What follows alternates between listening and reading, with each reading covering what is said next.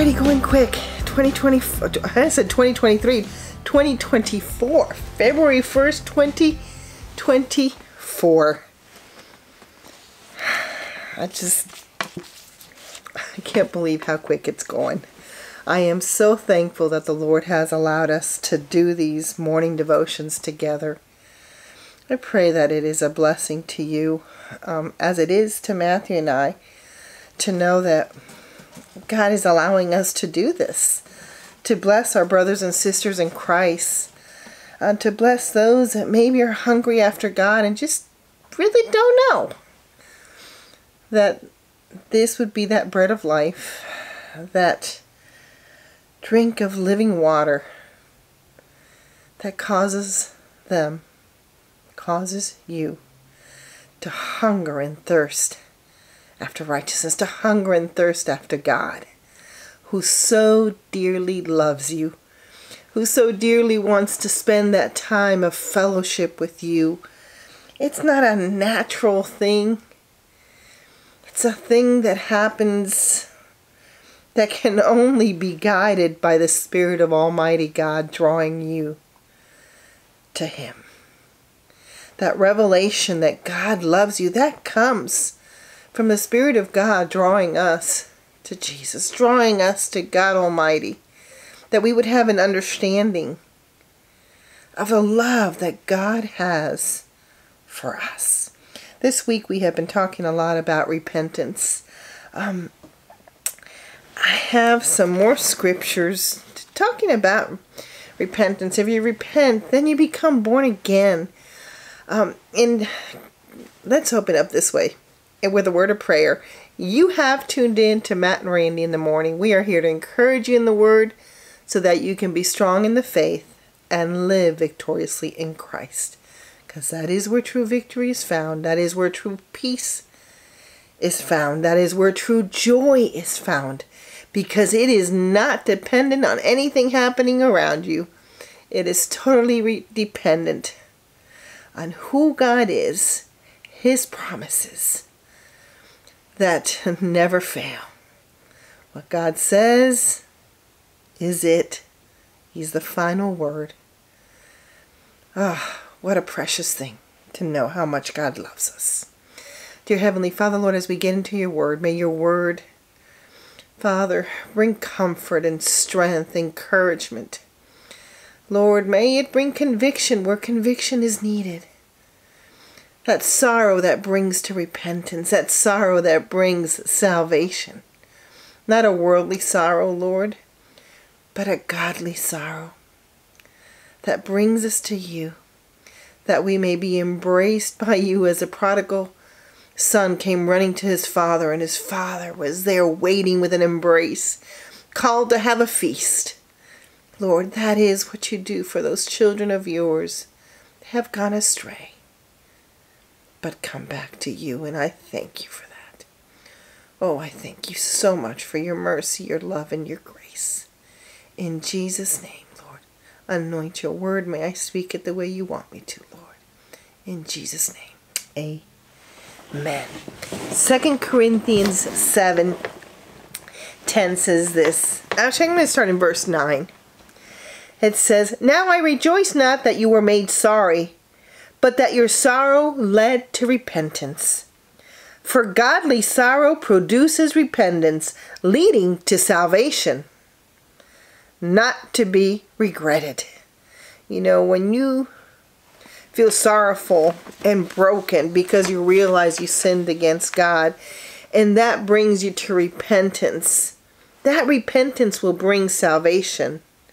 But it says the sorrow of the world produces death. The sorrow of the world will make somebody drink.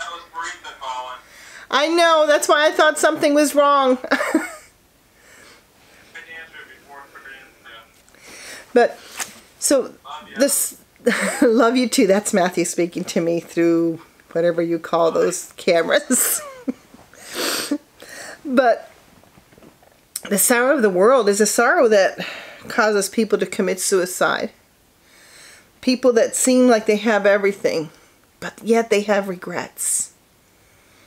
You see, But the sorrow that God brings is a sorrow that brings you to the place where you repent for the things that you know you've done that were mispleasing to God and not pleasing to Him.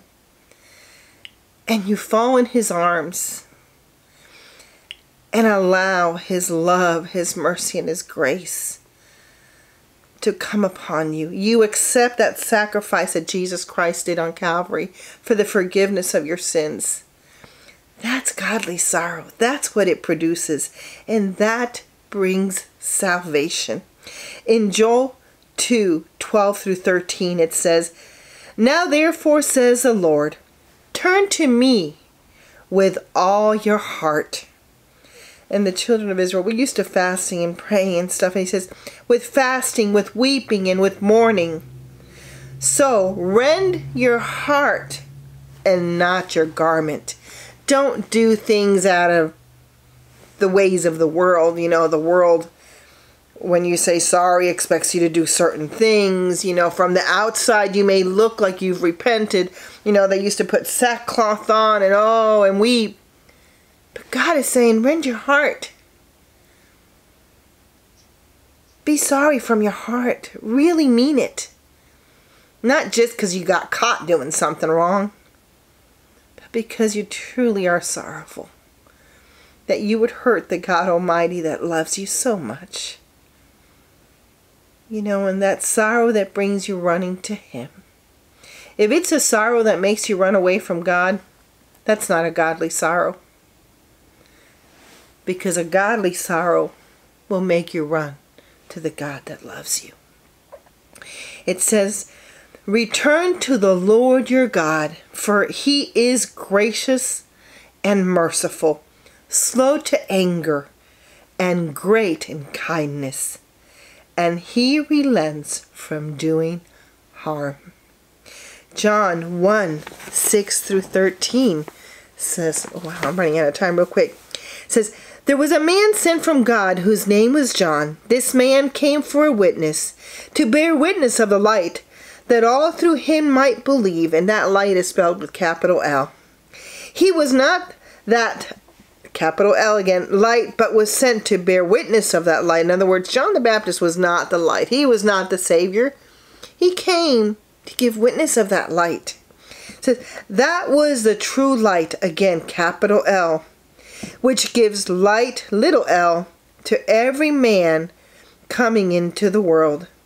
He was in the world, and the world was made through Him, and the world did not know Him.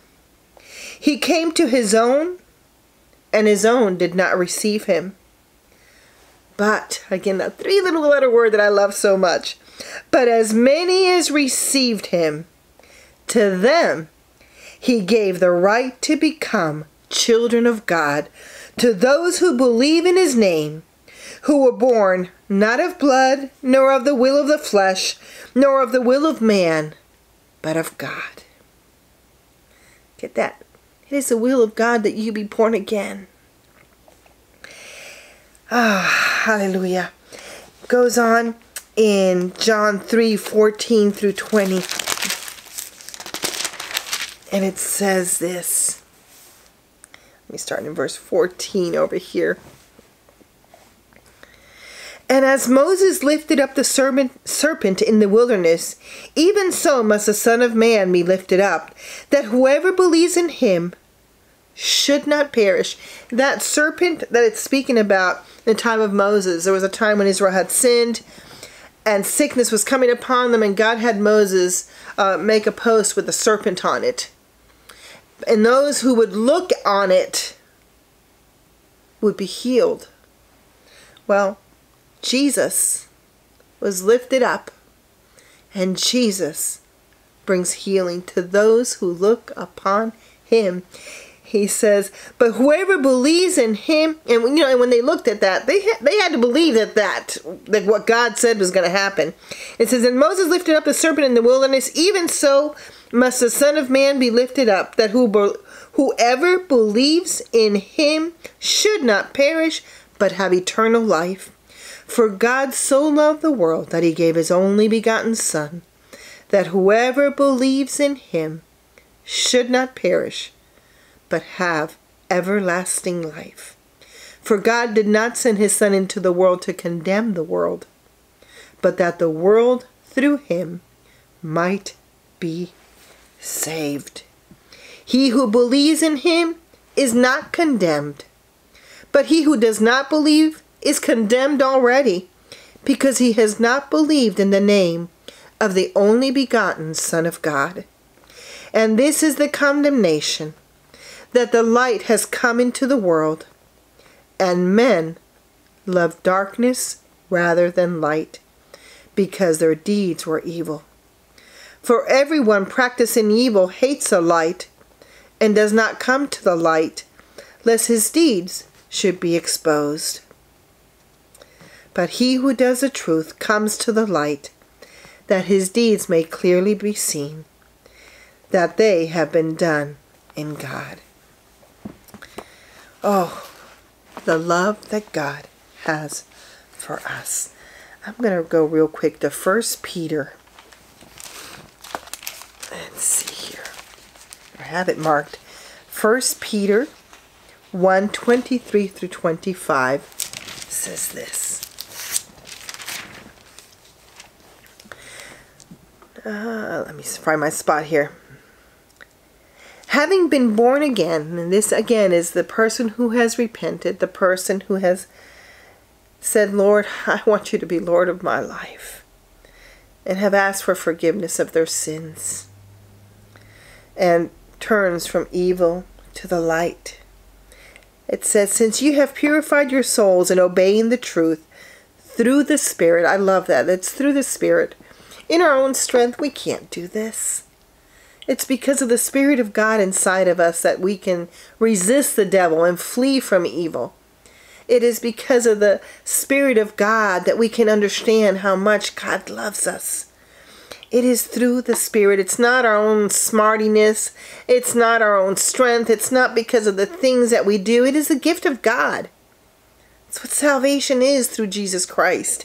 It goes on and says, obeying the truth in sincere love of the brethren, love one another fervently with a pure heart, having been born again, and listen to this, not of corruptible seed, but incorruptible, through the word of God, which lives and abides forever.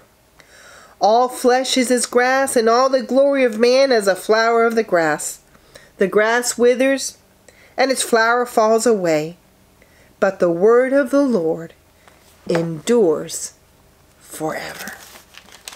The word of the Lord endures forever.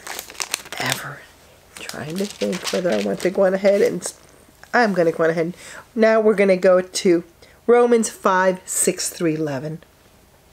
It says this, for when we were still without strength, in due time, Christ died for the ungodly. For scarcely for a righteous man will one die, yet perhaps for a good man someone would even dare to die. But God, there's that but, B-U-T, again, 3 little letters. But God demonstrates his own love toward us, in that while we were still sinners, Christ died for us. Much more then, having now been justified by his blood, we shall be saved from wrath through him. For if when we were enemies, we were reconciled to God through the death of his Son, much more, having been reconciled, we shall be saved by his life. And not only that, but we also, and I love this, rejoice in God through our Lord Jesus Christ, through whom we have now received the reconciliation. Reconciled to God Almighty, creator of heaven and earth, the one who says, I have adopted you as my child. When you accept Jesus Christ as Lord and Savior, you step into an inheritance that's so far beyond anything you can imagine. But the greatest part of it is that you have the love of God, the peace of God, the joy of God that can't be shaken, can't be taken away. Sorrow may come for a moment, but joy comes back. So because of that, You can keep a praise song in your heart. Rejoice in the Lord always. And again, I say rejoice. We are not victims. You are not a victim. You are victorious in Christ Jesus. And if you have not accepted Jesus Christ as your Lord and Savior, don't wait till tomorrow. Don't wait till later. When this is done, call out to God.